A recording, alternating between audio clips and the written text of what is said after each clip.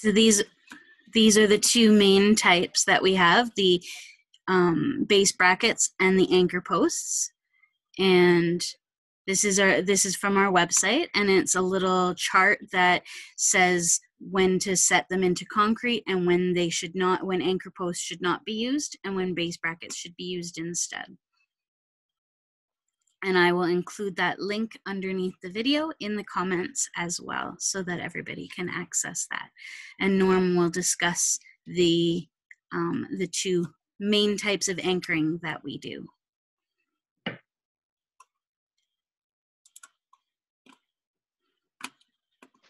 Okay, so as Andy mentioned, there's two main groups of anchoring. There is the base brackets,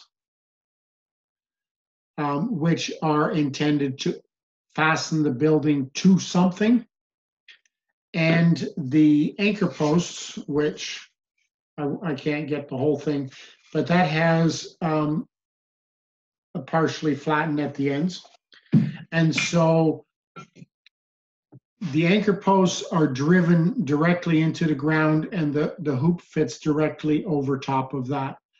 The challenging part for anchor posts for the majority of people is that the anchor posts have to be installed very consistently and very accurately for the structure to be straight. When you hit a rock, the anchor post will be deflected one way or another. That doesn't mean you can't use that, but it is definitely going to affect the positioning of the arch. If you have a small rock, it can you can usually hammer around it. A bigger rock would have to be removed. I am always very cautious of advising people to cut anchor posts off. Like if they have a big rock, if they can't excavate it, you have to be very careful with how many anchor posts are actually cut off. The majority of our structures are with the base brackets, and we have two different sizes. This one, the bigger one, is used for our 3-inch arches, and the other one is used for the smaller arches. The hoop fits directly over top of that, and then there's a fastener that gets into the side. Now these can be fastened to a beam, which is anchored to the ground. They can be fastened to the sill plate of a short wall. They can be fastened to a concrete pad. There's a lot of variation to that. When you are anchoring to a base beam, you've got the most amount of flexibility because the beam has to still be anchored.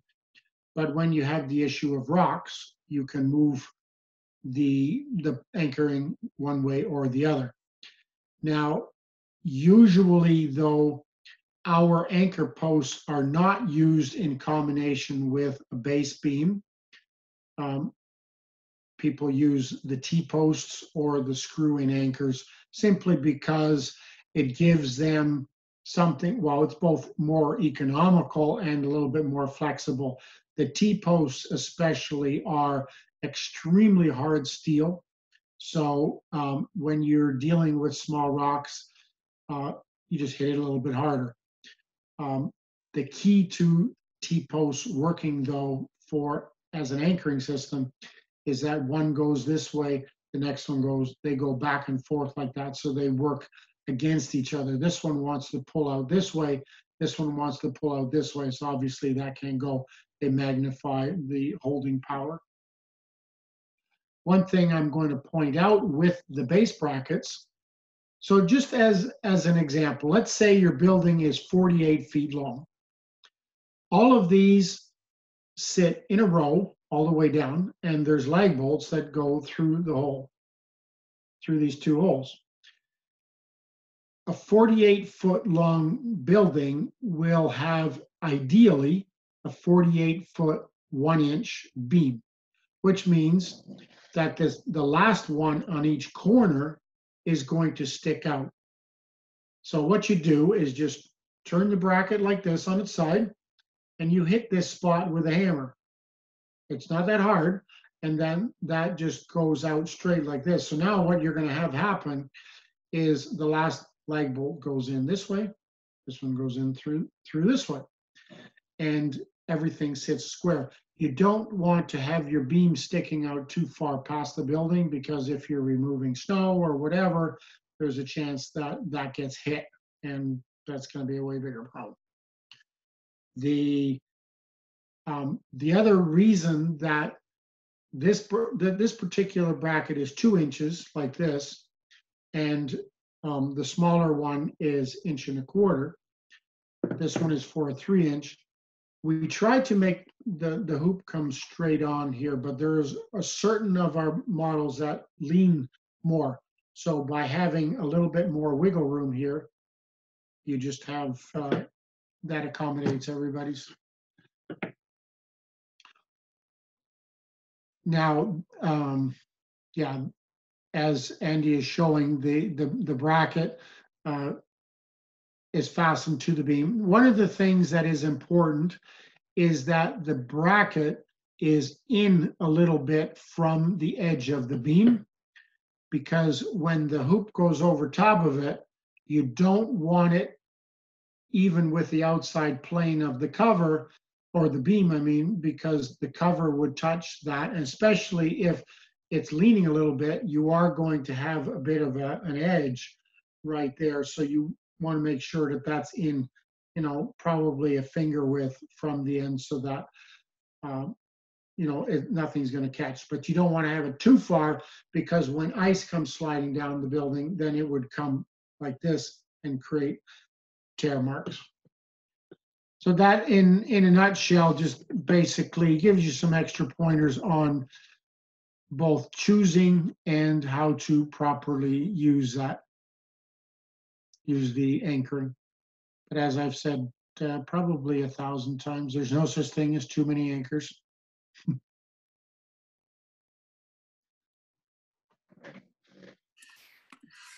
Well, and there's quite a bit of information both on our website and in our new installation manual, as well as we have some other videos about anchoring and installing the base brackets and everything as well on our YouTube channel. So people can also have a look at that, and just depending on how deep they want to go down the rabbit hole of anchoring.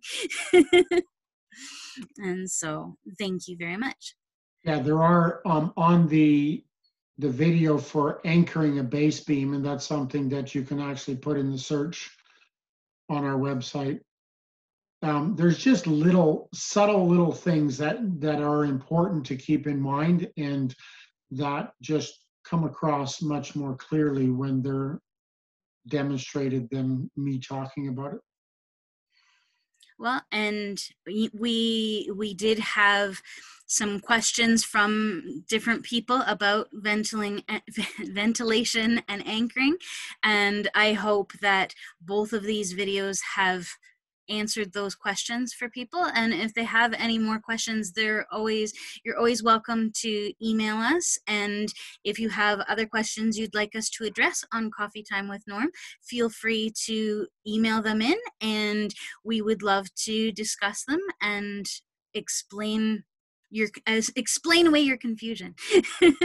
And so we're excited to have this opportunity to be able to connect, because we've had comments from people all the way from BC out to Nova Scotia about the video from last week. So we're excited to have this feature and connect to people, since we can't visit with everybody at trade shows this year. So this is a wonderful way that we get to connect. And so I'm grateful that we've been able to start this. So thank you, Norm, for sharing your information and your experience with everything, because your tips have been very valuable and helpful to people. So thank you. My pleasure, and keep doing things organically. It's the only way that we're going to save Mother Earth. Thank you, Norm. Thank you, Andrea. Thank you for coming again, Nathan. It was nice to see you again. Have a good day. Bye-bye.